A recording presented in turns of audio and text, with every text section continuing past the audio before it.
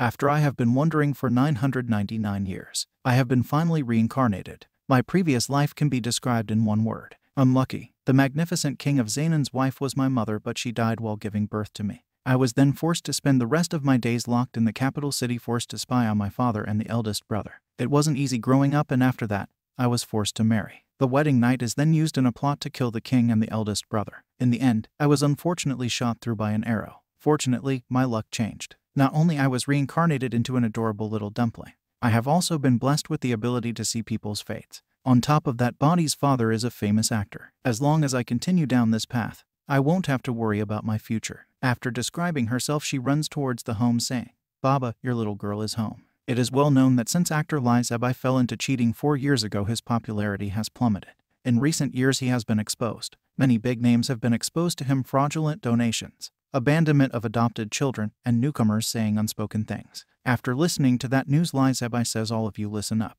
Everything the news says is true. I am also in a huge amount of debt. I only adopted you to establish an image, and I can't afford to support you anymore. So go wherever you three want to go." And one of the kids says, "Hey, our surname is Lai. Do you really want us?" Lai Zebai replies to him, "Get lost." Then the other kid says, "I can stop studying and work to help you. I can be proof." Lai Zebai replies, "Use you as a proof. What are you going to do to drive us away? Unless you three become women. I, Lai Zebai, am not an object and can no longer bear the thought of leaving the little love of my life." Then the doorbell rings, ding dong ding dong. Lai Zebai says, "The food is here. Go open the door and leave on your way out. I also don't have no more money to buy you leftover meals." Then the third kid opens the door. "Hello. You are not food." And the little girl who was standing outside the door replied, "Hello, little brother. I have come to find my father." Lai Zebai shouts from behind, "Hey, what's taking so long? I'm warning you, don't you dare steal my food." After listening to the voice, the girl runs into the house. "Whose child is this? Baba up." Lai Zebai thinks in his mind, whose kid is this that she can't even recognize her own father? "I have never been with countless beauties, however I have never created human life."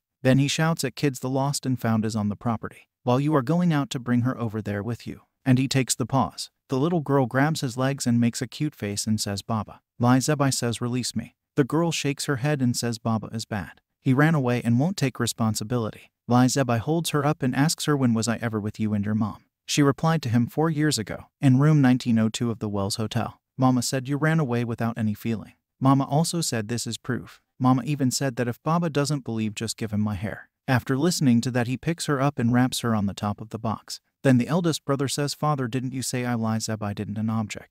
And that you didn't even want to leave the little love in your previous life? It cost money to raise a sister's dad. You have to go to work. I can take care of my little sister while you work." Then the second brother says, "When the eldest brother is in school, I can protect my younger sister." And the third brother also says, "Me too. I can feed my younger sister." After that, Lai Zebai says, "If this kid is actually my daughter, then I will recognize it. The money to raise the 3 of you is enough for me to hire a many." Then after listening to their father's kids reply to him, the eldest kid says, "Father, I don't need you to support me. My scholarship is already enough for that. There is enough for my schooling, and the extra can be used to support my sister." Then the second kid says, "Me too. I have a lot of money this month. I promise to earn it next month. I can raise a little sister for you too." Lai Zebai asks him, "Why is this money guaranteed? Where do you even make money?" The second kid replies him, "There is a protection fee paid by classmates. It's 50 per person per week and 150 per person per month."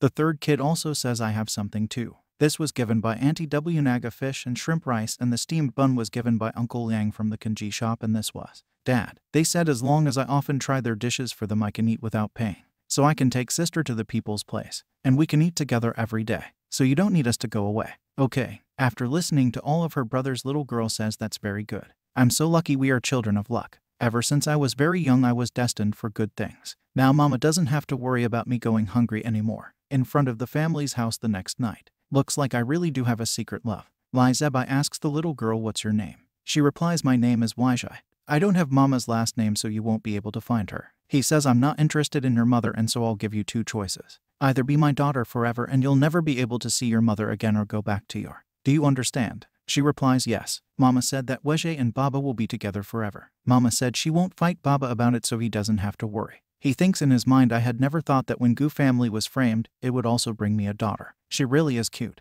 Then he asks her, "Where is your luggage? I mean your clothes and shoes. Did your mother bring them?" She replies, "I don't have any. Mama said that Baba is a very rich person, so he will just buy me. I didn't bring it. I didn't want it. I don't like the woman who bought it for me." Then Lai Zebai says to his sons, "We will go to the supermarket.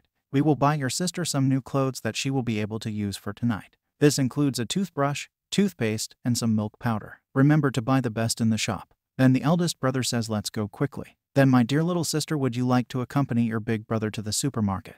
Lai Zebai says it's too late for little children to be going out. The kids reply, but we are also little children. Then Wai Zhai hugs Lai Zebai and again makes a cute face and says, I want to go to the supermarket. And then Lai Zebai gets into thinking and pauses. And then he picks up his daughter and takes her with him. Kids ask from behind, hey Lai, where are you going? Then they go together, goes to the supermarket. Before inside, Lai Zebai says, here's the plan, go immediately to the baby supplies area. Make sure you go in and out quietly without getting recognized. Then the kids reply, understood. Lai Zebai thinks this little girl seems quite skilled in pretending. I wonder if her mother is like that too. Never mind, as long as that woman doesn't regret giving her daughter. Why bother when we would have no reason to ever see each other again? The eldest brother tries to find out a towel for her. This looks expensive and of good quality. He picks it up and takes it to his sister and asks her, this pink towel looks cute, does little sister like it?